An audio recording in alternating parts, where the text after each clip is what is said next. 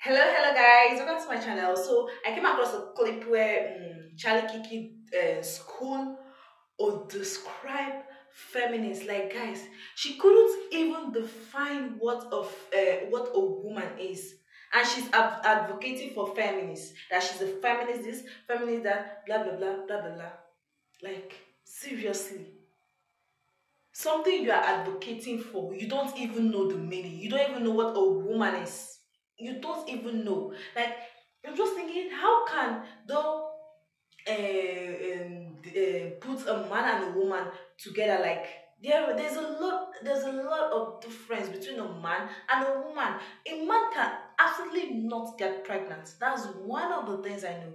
A man can definitely not get pregnant. See, a man can never have a feelings of a woman. The kind of feelings a woman have, a man can never, can never have. And guys, it's not you about your feelings or how the way you feel, or you want because you want to dress like a woman, or you want to wear a woman's trousers, you want to wear a woman's pants, blah blah blah, and the rest of them, or you want to put on makeup that will make you a woman.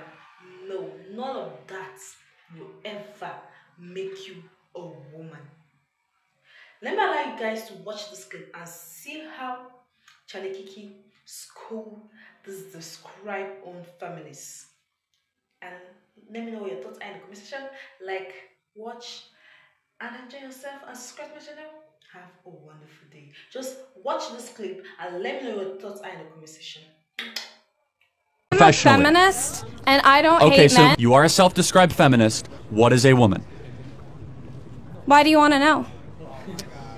I'm infinitely curious. What's a man? You're looking at one.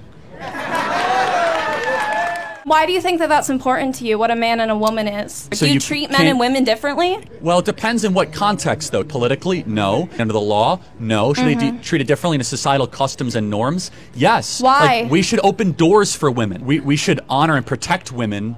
I want to honor and protect you, man.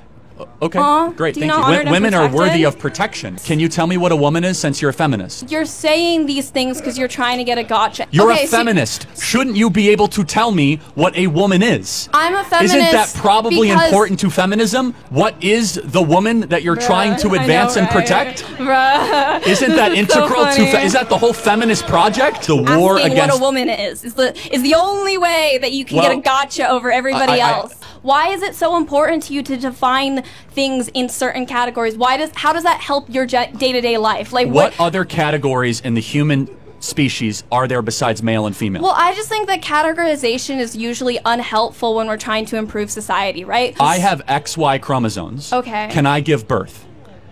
No, you can't. Bingo. That's why categorization matters.